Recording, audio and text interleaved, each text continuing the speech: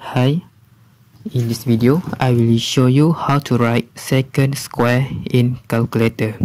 Let's get started.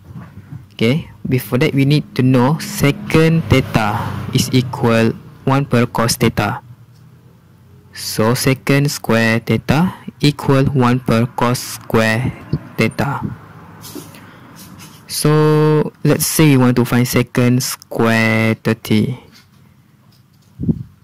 Because there is no second button, we need to write it like this: 1 c bracket